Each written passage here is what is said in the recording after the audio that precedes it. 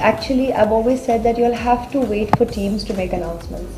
So the only two films that we have officially announced as a team so far is Jazba and Ae Dil Hai Mushkil.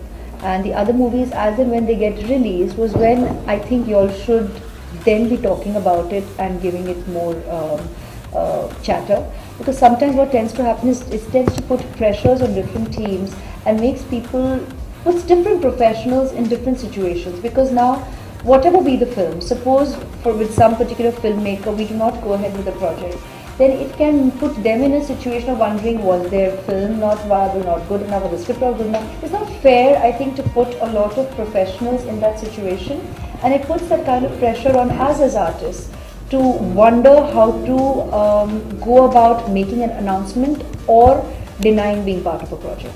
So I genuinely would like to extend this, to share this with my media friends and extend this courtesy to all the professionals in the business, because it really puts others, and not so much us, I mean, you know, it puts others in a very, very awkward situation vis-a-vis their films.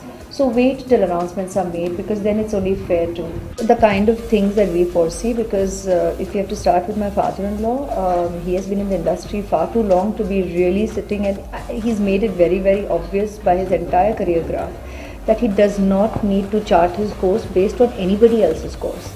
And he works on his movies. When they're ready to be released, they get released. It's not about sitting in locking periods of the year and so on and so forth for a release. And the world recognizes that, they respect him.